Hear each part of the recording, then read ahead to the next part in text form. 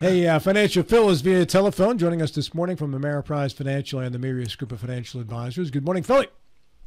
Good morning, guys. How are you all? Awesome possum. How about yourself? Living the dream, sir. Hey, before we go any further, tomorrow is the deadline for registering to vote in the upcoming May primary election. You can do your late registrations here in Martinsburg at 400 West Stevens Street, or otherwise you can go online at govotewv.com. from the Secretary of State's website, and you can register that way too. It's easy. You can do it from your phone. GoVoteWV.com. Phil? Yes, sir. My man, if you'd have come in today, I'd have a piece of cherry pie for you. Well, before we get into the cherry pie, I did want to give you guys credit for your political forums last week. I thought that was absolutely terrific. I couldn't listen to them live, but I went back and watched them all. And I had made my mind up of who I was going to vote for based off of your forums and your questions. So I'd like to give you guys a lot of credit for that. That was cool. That was really, really, really good. Now, really Phil, good. Thank you, Phil. Phil, did their response have anything to do with your decision who you're going to vote for, or just the fact that we asked a question to them?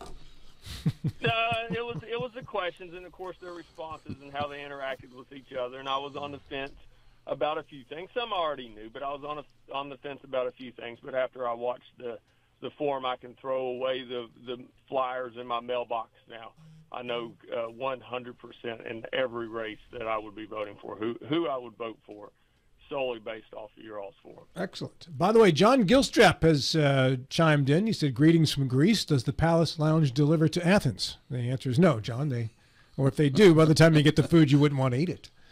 That's a dedicated man there. He is listening from Greece. That is dedication. We appreciate that, too. He wants free food, Phil. Who wouldn't? Well, I hope he hears the credit because his questions are really good, too. I really did. I thought all three of you, on a serious, I thought all three of you guys did a really, really good job with that. Thank you, Phil. We had a question on our website in regards to guests from Lisa Ishman-Gamber, in regards to the last segment we did, and asks the question, have you granted equal airtime to another candidate, Chris Glover? And actually, Chris will be on Thursday, by the way. But in regards to our guests, some of you might be new to the show, new to the audience, and maybe just not aware of what the rules are.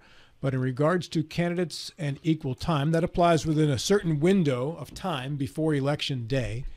And we, of course, abide by those rules in all situations. So if a candidate asks for an interview, and maybe one of the other candidates for the same office they're running for was on, we certainly grant that time. We don't play favorites with candidates. We don't exclude candidates who are running for office from being on the show. There's a limit. I can't have the same candidate on 7 times, but certainly everybody who requests an interview during that window gets at least one here on the program. And if I have their competitor on twice, then they're given the second opportunity to come back as well. Speaking of those forums, Phil, that you brought up, a couple of folks couldn't make it to the forum. One was Delegate Paul Espinosa, who's running for Senate. And as a result, we couldn't have Delegate Espinosa and Senator Rucker at the forum at the same time. So we invited them to come on the program, and they will do that in the 9 o'clock hour today. Senator Rucker, Delegate Espinosa will be in studio between 9 and 10. Mr. Cram will stay with us, Mr. Stubblefield as well, and we'll conduct an interview with the two of those candidates for the Senate 16th seat. Now, to money, Phil, and why the market sold off so badly last week. It looks like it wants to rally a little bit this morning, but we've had some of these false morning futures market rallies before that have turned around to an ugly sell-off once again as the day has gone along. Why is the market so negative right now? Market is negative for a handful of reasons, most of which has been happening all year long. The narrative really hasn't changed, but there's one thing missing that we got early in the year that we didn't get last week. Hopefully we get this week, and that's the path of inflation. We went into December, and the CPI, PPI, and the alphabet soup of inflation reports that I am so exhausted about talking about, but that is what's important right now. But that in December of 23, it was a little bit better than what was expected. We had a tremendous month because that led us to think that the Federal Reserve would cut rates 6 times in 2024, and then each and every report from there on out had not met expectations. So we've kind of got a flat line in inflation. It hasn't continued to fall, which, of course, has pushed the Federal Reserve out to either one or two, or some have even mentioned none, and Lord help us if they increase rates, but there's been one or two mutter that they think another rate increase is on tap. So we're all over the place with what we think the Federal Reserve is going to do. But, of course, that's going to be data dependent. So every month that we get those reports, we're going to read into that what we think the Federal Reserve, the group of them, will come up with and what their reaction to those inflation reports have been. But the one thing that was missing so far in April that we got early in the year, which was earnings. If you remember, NVIDIA had that incredible earnings report and had overnight trading increase more than the entire market cap of Bank of America. And it pulled a lot of companies with it. Anybody that was in artificial intelligence kind of got a huge boost from that. And that is the part that's missing so far in April. While earnings haven't been terrible, there really hasn't been anything that would shock us into saying, hey, we need to buy into this or we need to excel into the market. Now, this week we do, and it's really important. I think we got some mega caps reporting in Google and Microsoft, and Netflix was last week. Netflix last week confused me some because their earnings report was really good, but it got hammered after the report came out, and I think it was because they said they weren't going to count and announce new subscribers anymore. I still don't know what that has with the overall impact of the profitability, just because they're not going to count the subscribers. But it took a beating last week. Bond yields are up over 4.6 again, and so far April has been bad. And we're teetering on, not there yet, but we're teetering on going negative for the year in our markets. So S&P is still slightly positive, NASDAQ still slightly positive, and Dow is in negative territory. But mostly we just haven't gotten that support like we did early in the year from NVIDIA. And Phil, we are rapidly approaching the sell in May and go away tradition for the summer. So if we are in a downswing now, it could be ugly over the summer. Well, it could. And, we look at that as technical analysis. And if you follow and we do follow the efficient market hypothesis, that technical analysis really isn't worth all that much. It has happened. May tends to be one of the worst months of the year, I think. But I don't know that I would place a lot of stock in or buy and sell based off of that. And we preach this all the time, and I'm sure people are tired of hearing it as well. But here in our office on 1270 Winchester Avenue, you invest for who you are, not for what just happened in the markets. Now, that changes a little bit if you're sitting on a lot of cash. Maybe you just sold a home and you're just sitting on cash. Maybe that would dictate how that goes into your asset allocation. But we wouldn't say, hey, you're a conservative investor, now be aggressive, or you're an aggressive investor, now you should be conservative based off of short-term market trends. Because here's another thing that's confusing.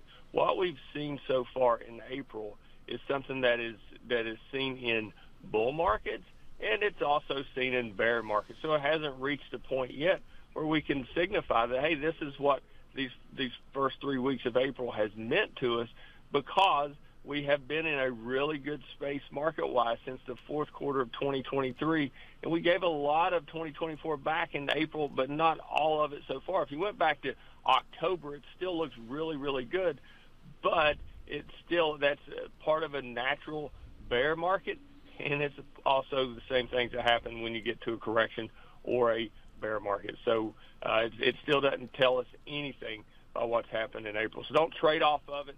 Of course, you got your antennas up hoping for good earnings this week, and of course we would hope to see inflation readings fall more than what they have. Mr. Graham. Good morning, Phil. Years ago, a friend of mine who was heavily into investing always said, don't sweat when the market goes down, buy. It sounds like good advice, but just arbitrarily buying may not be the best approach. So when the market's down, should you buy? And if so, how do you proceed? That's a great question, and it goes back to what we had just mentioned. If you were sitting on cash, you had just sold a home or something of that nature. And I'll give you an example. Let's say you sold a home in February and you had $300,000. I'm just arbitrary numbers. $300,000 that you've just deposited into your account here at Ameriprise. Because markets were so high at that point, we probably would have dollar cost averaged into your regular allocation. So if your allocation was 65% stocks, 35% bonds and bond replacements, we would start to dollar cost average in at that point. Because the markets were so high, we wouldn't want to throw $300,000 all into a top heavy market at that point. But if that same client came to us today and had $300,000, we will probably be a little bit more aggressive into putting it into their 65-35 allocation. The allocation wouldn't change, but would be a little bit more aggressive putting it in, simply because we know that it's about 6% cheaper than what it was 3 weeks ago or 2 weeks ago, that the equity portion of your portfolio is much less expensive than what it was before. Regardless of where it goes, it's still less expensive than what it was a few weeks ago.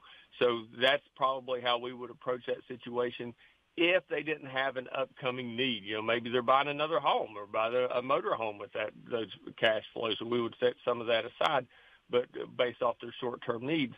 But that's how we would approach it based on, and that is recency bias. But we know that if we're at an all-time high today and you drop off a check, most likely we're going to dollar cost average that in instead of just throwing it all in at once. Phil, I know one thing you shouldn't be advising anybody to do is to buy Tesla right now. This morning it's down another 7%. I'm sorry, 5%. Getting ready to come out this week too. If I'm not mistaken, Tesla's earnings coming out. And hey, I got a good story, and I thought this was kind of neat. I want to meet this person. But on my way into work today, I was behind a Tesla that had a West Virginia license plate on it with a deer. And I just thought that was like two things that you don't see together. And it shows some of the diversification for Tesla. Let's build Tesla up. We've got a avid hunter, apparently, because he bought a deer license plate driving a Tesla. You don't see that every day. Can you strap your deer on the front of your Tesla there? That'd be like having a Prius with a Biden sticker on it, Phil. Yeah. Tesla is taking a beating, that's for sure. $140 a share right now. Yeah. Phil, last night on 60 Minutes, the head of the Department of Commerce was talking about the chip industry. And chips, of course, are critical in practically everything we do. AI depends upon chips. Everywhere you look depends on chips.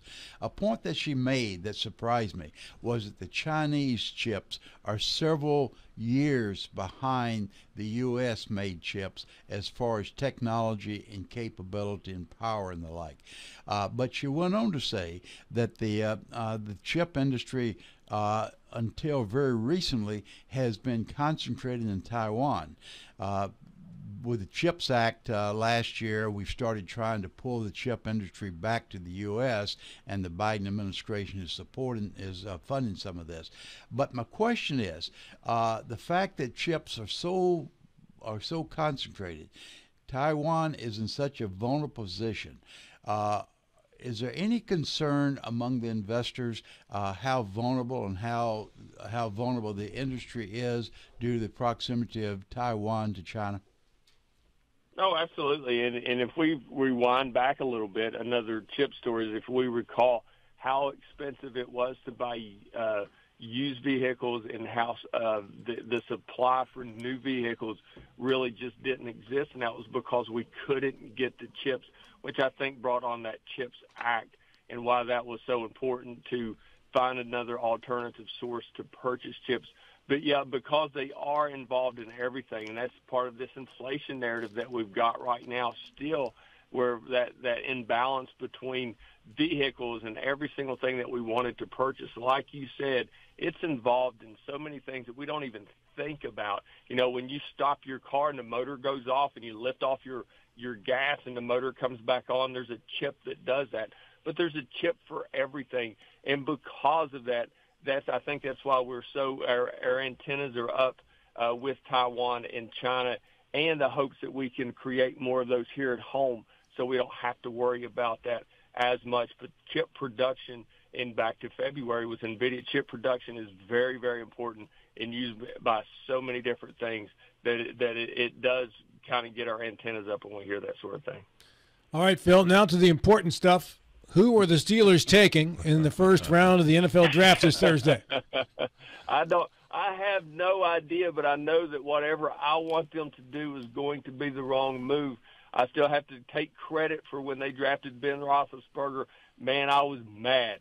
I was mad when they drafted that guy. I was mad when they drafted Troy Polamalu, so I better keep my opinion to myself. I just kind of hope it's an offensive lineman. I think those are the safer picks. You know, when you look at offensive linemen through the years that are taken early in the draft, they normally have a higher rate of success at that position than, say, quarterbacks or running backs or big names. Just and maybe that's a little bit of biasness on my point because my part because I was an offensive lineman. But I think a center or a tackle would do them really, really well. And look at our last few that we've drafted. You know, it's still the jury's out on Broderick Jones, but Marquise Pouncey and David DeCastro and those early offensive lineman picks had turned out to be Alan Finneker, for that matter, had turned out to be 10 to 15-year stars for the Steelers. So hopefully they go offensive lineman. But I want to keep my opinion to myself because I see when I narrow in on someone, I say I want this person, I'm almost always wrong. They seem to be in love with players from Georgia lately, and that leads me to believe they're going to take that 6'8", 344-pound tackle from Georgia. That's my guess right now. That's if he's available. Yeah, I understand he may not be available, but we'll see. Yeah, Dylan, where are you, buddy? How about Graham Barton, interior offensive lineman from Duke? Barton's also been talked about. And they need a tackle, and they need wide receivers. And this is a draft that is thick with tackles and wide receivers. So that's a place that you're going to go. And Zach Frazier from WVU has been mentioned because the Steelers need a center. If he's there in round 2 or 3, that may be a draft pick as well. Yeah, and there's Jackson Powers Johnson, the center from Oregon, too. I could see them taking wide receiver, too. Brian Thomas Jr. from LSU, A.D. Mitchell from Texas. JPJ, I think, will be gone before the Steelers pick. There are some injury concerns well, with him. I whatever wouldn't they be concerned do, as long as they beat the Ravens, Dylan, that's all that matters. Here now. The Ravens are going to draft Jordan Morgan, offensive tackle from Arizona. Mark it now. Oh, you got it. Phil, how do we reach you for more information today? You can reach us at 304-263-4343 or stop by and see us with an appointment at 1270 Winchester Avenue, right here in Martinsburg. Thank you, Phil. Have a marvelous day. Thank you, guys.